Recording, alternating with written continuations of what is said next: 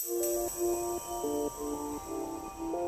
guys, what's up? So I actually just finished shooting a makeup vlog, so if you want to watch it then just click on the link below. But I am here not to show you guys any makeup tricks. I'm actually here to talk about my life. It's taken me some time before I actually sat down and decided to film it because these are a bit more on the heavier side, but I think it's something that has to be talked about because we're so used to seeing such perfect and positive lives on Instagram, on social media, and I'm not saying it has to stop, but I am saying that there is another side to it. I don't want to call it negative, but I think it's more like, it's less fantasized, it's less paradisey in that sense. You know, life has its ups and downs, and sometimes we just choose to show the good parts on social media, but there are bad parts as well. The bad parts aren't so much talked about, and I've been going through a lot of stuff this past year, and I feel like I have this platform that I just want to share with you guys how I started to deal with these emotions and these trials that I have in my life.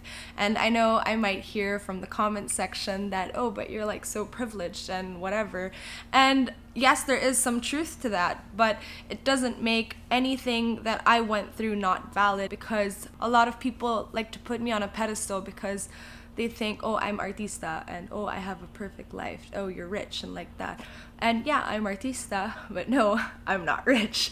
So let's get that out of the way. And I've been like super dramatic on Instagram and on Twitter lately, and I just want to share why. And it's actually a good thing because this is what prompted me to change my life, just have a more positive outlook on the days and years to come. Let us begin. A year ago, I was living in my condo with my brother, and during this time in my life, I thought that everything was perfect. I had my career, I was acting, I had a show during that time, I just bought a car, I had a condo that I previously bought when I was 18, so technically I was living rent-free, but I still had a mortgage to pay. I had a relationship with my family, and I was super like body positive towards myself. A year ago, I also decided to move in with my family, which is Megan, because Megan wasn't living with us during that time, and she was like, hey, how about we all live together and then we can help each other out. Last year May, we all moved in together, and it was kind of tough because I wasn't used to us staying in the same house, and she kept trying to help me in ways that I was like, I don't need your help. This is really hard. I kept rejecting all the help that she was throwing my way. During that time, I thought I was at my peak. And then when I moved back in with my family, I realized, hey, this is not the peak of all of this yet. Akala ko sobrang perfect na ng buhay ko. Nung pala hindi. So that's when I realized, you know, I had a job, but my career wasn't at its peak. I didn't realize that I was capable of doing so much more in a professional sense. And that was when I realized, oh, yeah, I'm getting work, but am I someone that people want to work with? And that's when it was brought to my attention, actually, no, I'm not. Because I thought I was being funny. But actually, I was being such a brat on set. I was being a diva. Thought that I had the right to ask for certain things and treat people a certain way just because I was the actor on set. So I was always making reclamo. I was always bitching. And I was just so demanding and judgmental towards my peers that I realized I was the negative person on the set, and that maybe I was the person that they didn't want to work with. And so that was the first thing that I decided to change. I decided to change my professionalism. And if I channeled a better personality and a better work environment, then maybe my acting would be much better and my work environment would become easier. And instead of me just focusing on the negative side of it, I decided, oh no, I'm in such a good position because I only work 3 times a week. I'm able to have all these things, pero nagrereklamo pa rin ako. So dun pumapasok na, enough is never enough for someone. So, laging may kulang eh. Lagi kang may hahanapin na iba. And instead of me looking for something like that I didn't have, I decided to just focus on what was given to me and what I worked so hard for and make it really great. So I showed up on set on time. I was nicer towards my peers. I focused more on my skills than judging others. And I decided to not be a bitch. And I noticed that my environment work-wise changed, and even though I was shooting 30 hours a day, it was so much better and it felt so much better just because I decided to not change the system, but I decided to change myself. So that's something that worked for me and my career. After that, I thought I had all the money in the world. Like, akala ko hindi ako naubusan. And this is where money, my condo, and my car come into place. I bought a condo at 18. And then I bought a car at 22. These were my first and my only major investments. And I thought that I was doing the right thing by purchasing these things because I was like, oh, artista ako, ganito yung kinikita ko, kailangan ko bumili ng ganito kasi yung mga kasama ko, may kondo na sila, nagpapagawa sila ng bahay, kailangan ko ng kotse kasi nakita ko lahat ng mga kasama ko, bumibili ng kotse. And I realized I was purchasing these things not because I needed them or wanted them, but it was mostly out of jealousy. And yeah, it's very privileged that I could afford all those things. And I mean, oh wow, you're jealous you buy everything. I realized that. And this is where, at this age right now, I am trying to correct that. Oh, and where money comes into play is I bought a condo and I bought a car, but I had no money. I had no savings and I was in serious debt.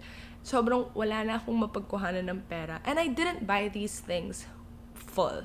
I had a mortgage with these things. So that's the first thing na dun ako nagkamali. Kumuha ako ng kotse at ng bahay na hindi ko naman talaga afford just because I wanted to play along and be at the same level of my peers na hindi ko naman talaga sila ka-level. Alam mo yon? I was in debt because dahil I had all these things, nangungutang ako sa mga kaibigan ko, sa family ko, and I was like, why am I working? I'm working so I could pay for things and live a certain lifestyle that I can't even afford. And so that's when I decided, no, I'm gonna put my condo and make it into a good investment. So I had it rented out.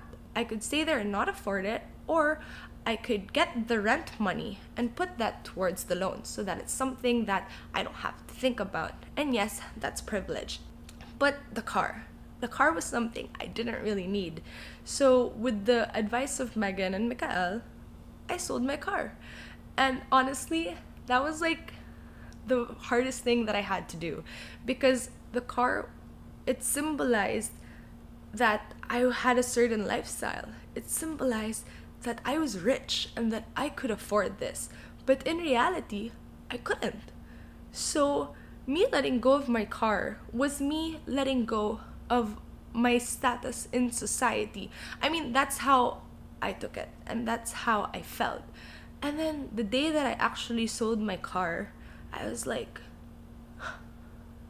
wala lang pala eh. Like, ito na yun. Ito na yung nararamdaman ko. Akala ko like I would have like a surge of emotions na, oh, wala ka lang kotse, loser ka.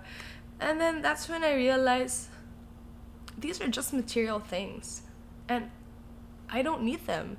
And so I got into this obsession where I started selling almost everything that I owned, from clothes to bags to shoes, basically everything that I don't need. I'm not living a minimalist life like everyone is saying that I'm doing.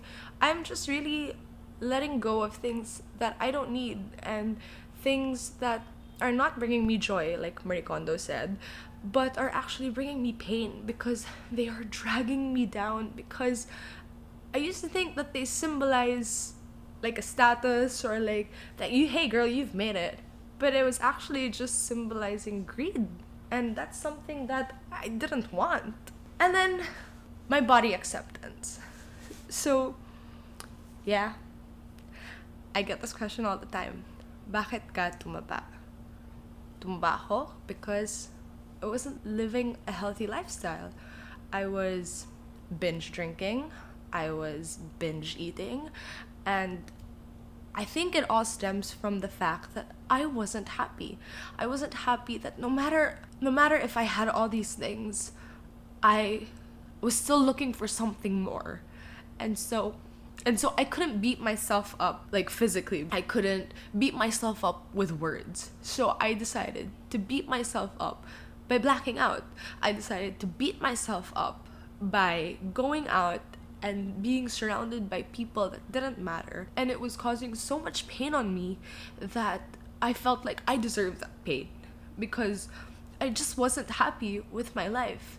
So yeah, in the process, I gained a lot of weight because I was miserable and because it was something that in the moment I really did enjoy, but the day after I would be like, oh, what are you doing? Like, I drank until I blacked out. I would leave my house at 10 p.m. and I'd get home at 8 a.m. for what? You know? So yeah, that's how I gained all the weight, because I was miserable and I wasn't treating myself right. And then moving in with my family, which is, you know, why all of this happened. I thought my sister and I had a great relationship prior to me moving in. And then when we were actually living together, that's when I realized, oh my God, we don't even know each other. And it was one of the saddest days in my life. Like I would walk out of my room and she would walk out of her room and we would treat each other like colleagues, like my own sister that I used to live with. And it wasn't because of her, but it was because of me, because of all the negativity in my life. I decided to shun my family out, and I thought I didn't need them. And that's when I realized that's the time that I needed my family the most. And then I really worked hard to have a relationship with my sister. And, you know, she was the one who really helped me out. Her and Mikael and my brother and my mom. And they made me realize that, you know, it's like a pyramid. Everything you want is at the bottom. And everything you need is kind of in the middle. But everything on top is how you're gonna get all of that. So they're like, how are you gonna get everything in the middle and the bottom if you don't work on the thing that's most essential, which is on top? So that is something that I'm working with now, which is myself. So how do I get a better career? And how do I get more happiness in my life? Well, it starts with me. One, career given, I gotta look good, which is why I'm taking care of myself so much more. I've been eating properly, I haven't been drinking, I don't go out, I try to walk as much as I can. I don't make excuses. Like, this is me, like, owning up to everything in my past. Like, I was in debt, and I paid it all off. Everything that I earned, I kept like 10% because I only needed 10% to live off in a month. But the 90% I used to pay off because I didn't want to walk around like the city or like this earth being seen spending money when the people who I owe money to know na parang may utang ka pa sa akin, but gumagala-gala ka pa. So that was my number one priority. I paid everyone off. I'm now living debt-free, besides my loan, besides like all the privilege, all the material things, and all the luxury in life. I am happier, like so much more happier, because I finally realized the things that I truly need in life. Not what I want, but what I need. And now that I know what I need and I'm working towards making my life better to get those things, once I can work towards the things that I want. You can call it minimalism, you can focus on the material things, but right now I just really want to focus on what's good for me. Yeah, I'm so much happier now, but yes, I struggle every single day because sometimes I don't know what to do with my life, but then the next day I try to figure it out. So at the end of the day, what I've learned is no excuses, because even if you know that you can always land on someone to help you, you can only help yourself. So whether you're going through body issues, monetary issues, self-love issues, or anything in life, just deal with it and no excuses. So today I can say that I don't have much materially, but I have so much in my heart, and I've never been happier. Thanks for watching. Bye.